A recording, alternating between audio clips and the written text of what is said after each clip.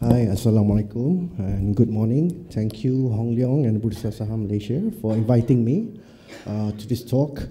So, after hearing all the panelists today, I think MyTV deserves a bit of introduction. And among the platform operators in Malaysia, I think we are the newest of the lot. So, my presentation today would actually encompasses two areas, basically the initiative that the government has taken for MyTV, and as well as how MyTV is looking for the future, so in terms of our product and services. So I still believe that the future is still TV. It's just that it's not how we used to know it, like how it was when we were 10 or 20 years before. And just to highlight on the Malaysian government's migration plan as the initial initiative for MyTV. So back in 2007, 2009, the technical standards were established for the digital terrestrial television for Malaysia. And within it, you can see the type of services that has already been determined to be launched in Malaysia, which includes HD TV, enhanced TV, standard TV, as well as HBB TV, which is the hybrid broadcast broadband TV, as well as digital radio services. This was later enhanced in the RMK11, the 10th Malaysian National Plan, considering MyTV, or the National Digital Terrestrial Television Platform, as the content, digital content instigator or enhancer for Malaysia, and is designed to be a platform, a single platform, to enable multiple contents. And through a tender process, in 2014, Pucat Semangat was selected as the national operator for DTT services. Initially, MyTV was tasked to migrate the analog TV services into digital. So this is our network, which involves the whole centralized integrated infrastructure. And moving on from 2020, we are supposed to transform the national broadcasting industry to digitization with the aim of improving the living standards as well as the aggregation and also enabling new digital contents onto the platform. Talking a bit about the concession period is for 30 years, from 2014 up to 2044. And looking at the network, we basically aggregate all the digital content from local free-to-air broadcasters. Currently, we have Media Prima, RTM, TV Al Hijrah, Bernama, as well as CJ Wow Shop and Astro Go Shop on our platform. And we send it to our two main facilities, one in Cyberjaya and one in Shah Alam.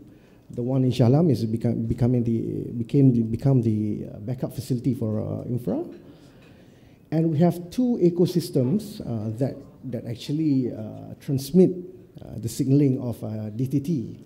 One is using the terrestrial transmission method, and we have 44 sites in Malaysia, covering East and West Malaysia. And through that, we have a 95.3% population coverage via terrestrial. And on top of that, we have a DTH system as well to complement the population coverage, especially in challenging terrains, such as Cameron Highlands or Gunung Kinabalu. So we use DTH ecosystem to cover all the blind spots. And these are our stakeholders. We are partnering with TM to provide our linkage services on the contribution and distribution network. We're also using the transmission sites that were used in analog transmission, because it has proven over the years that analog transmission has been effective. So we continue to use the same sites for digital. And also we use the speedcast to provide our secondary service for DTH. And we are also partnering with a conditional access provider to provide encryption on the TV services. This is provided by Irdeto, sorry. And we have two kind of set-top boxes currently deployed in Malaysia. which is the Zapper boxes, the basic DTT boxes, as well as a DTH set-top boxes. We have deployed about 2 million set-top boxes as part of our CSR to boost the migration and take-up rate of digital TV in Malaysia. And also I would like to talk now about the services of DTT and also the business ecosystem and how MyTV is actually in between all of this. We are licensed through network service provider and network facilities provider. This is different from Astro and HIP TV, whereby with these two players, they are also NSP and NFP licensees, but they also have an additional license to produce content. But MyTV, we don't. So we are purely a platform operator, something like Mesat, if you could relate to it locally. We enable services on our platform, and we are leveraging on DVB, Digital Video Broadcast T2 services, T2 technology, and S2 technology. And this is in accordance to the DTT technical codes that has been developed globally and locally. And these services are later on offered to broadcasters. And through it, we could actually enable services similar to Astro or HIP TV, HDTV, HBBTV, or even pay TV services as well. And we could also work with other CMA licensees to produce third-party products, something like for mobile reception or for 5G broadcast. So we can enable those through MyTV network. So typically, the product or services that we churn out requires collaboration with broadcasters. So we work closely with partners like RTM and Media Prima to enable new services other than linear TV. So, for example, RTM and Media Prima currently uses hybrid broadcast broadband TV as their interactive services to complement their linear TV services. And through HBBTV, you could, it's something similar to OTT services, but it's actually pegged to the actual DTT transmission. Hence, the coverage of it is based on my earlier slide, covers the whole population coverage of Malaysia. Nielsen has stated that the digital platform continues to grow in importance, and traditional media, TV, radio, and outdoor advertising still dominates with at least 70% reach across Malaysia, particularly age 15 and above. And hence, free-to-air TV is still relevant to reach for mass marketing. I would like to share with you the product and services that we offer currently. This is free-to-air linear services with offering of standard definition, high definition, as well as digital radio services and interactive services of HBBTV, hybrid broadcast broadband television. And the pricing for our services is actually a mandated access pricing by MCMC, and it's around 6 to 8 million per service or per channel. Moving on from 2020 onwards, we're looking at a unique proposition to the market. Some might feel that the carriage fee that we are offering is slightly a bit high. So, and we also like to see ourselves as an incubator to encourage new content producers to come on board to leverage on our network. So we're looking at offering a bouquet services, whereby it's something of a belting or segmented program. So for example, for a portion of, say a fraction of a price, you could have a certain hours on our network so that you could actually be a broadcaster without occupying the whole 24/7 access to the network at a fraction of a price. So we think this is a quite an interesting offering to Malaysians or to content producers, because it's actually a stepping stone from them to become a full-blown broadcast operator. And on top of that, we are also looking to develop pay TV linear services through our network. We can enable encryption and also pay TV services in SD, HD format, or even UHD in the future. and also to look into OTT as an enabler of services.